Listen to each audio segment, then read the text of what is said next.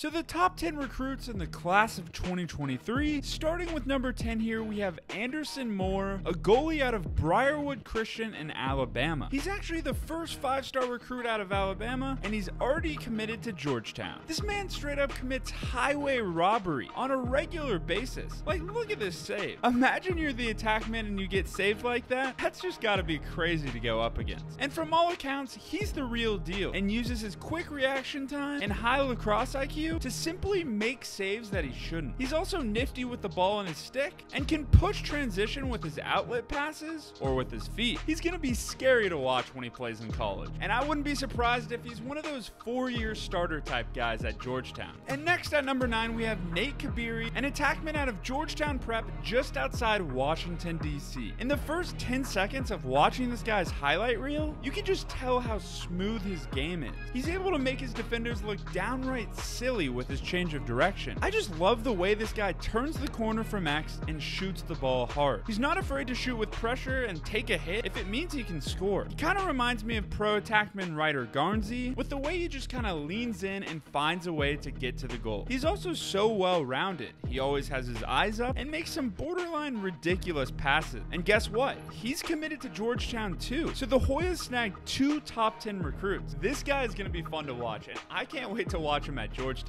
I feel like he has the talent to find time on the field the second he steps on campus. And coming in hot at number 8, we have Kyle Lehman. This guy has one speed, 110%. It seems like he's in an all-out sprint in every clip that I've seen from him. He has an absolutely filthy split dodge and can pick apart pretty much any defender that's in his way. I also can't really tell what hand he is. The man scores so many goals righty and lefty. Tough is a word that I clearly see when I watch him. He rides like an animal, so not only do you have to worry about guarding him, you have to worry that he's going to take the ball back from you too. And Kyle's already drawn comparisons to Grant Ament and actually works with him regularly. And it's no surprise, you can see a ton of similarities in their games. Just like Grant, Kyle committed to Penn State and is looking to help the Nittany Lions take the next step in becoming a college lacrosse powerhouse. This is another one of those guys that could definitely make an impact right when he gets to Penn State. And next at number 7, we have Ty Banks, a defenseman out of Western Reserve in Ohio. All I'm saying is that if I was an attackman, I would not want to go up against this guy. He throws extremely hard checks and just seems like an absolute pest on every matchup. He has an extremely high lacrosse IQ and picks off passes left and right. Most elite close defensemen are usually on the bigger side, but Ty is relatively normal height and weight at 5'11", 180 pounds. As long as he continues to play like he is and build strength, this guy's going to be a staple of a college lacrosse defense in the near future. If you're an aspiring defenseman and you want to see what a great player looks like, watch this man's highlight reel 100 times. And coming in at number 6, we have Tomas Delgado, a midfielder from the Brunswick School in Connecticut. The first word that comes to mind is athletic. You can just tell this guy is bigger, stronger, and faster than every player on the field. He's just got that bounce that you can't teach, but you know it when you see it. He also has a ripper of an outside shot, and the goal literally shakes when he releases a step down. This guy thrives in transition. He almost looks like a basketball player. He just weaves through the defenders and scores. He's also known for being clutch and has scored some huge goals when it comes down to the wire. And it's no surprise this guy committed to Duke. He's your prototypical ACC midfielder that's big, strong, and athletic. He also has a brother AJ who's already on the Duke team, so I'm sure that went into his decision too. I'm excited to see what's next for this guy. We're gonna be watching him on ESPN soon. All right, top 5, here we go. At number 5, we have Owen Duffy, an attackman out of St. Anthony's in Long Island. Get this, he had 7 goals in a single game against Chaminade, one of the best high school teams in the country. Smooth is the word that comes to mind with this guy. He just makes lacrosse look effortless. And we gotta talk about his split dodge. It's just downright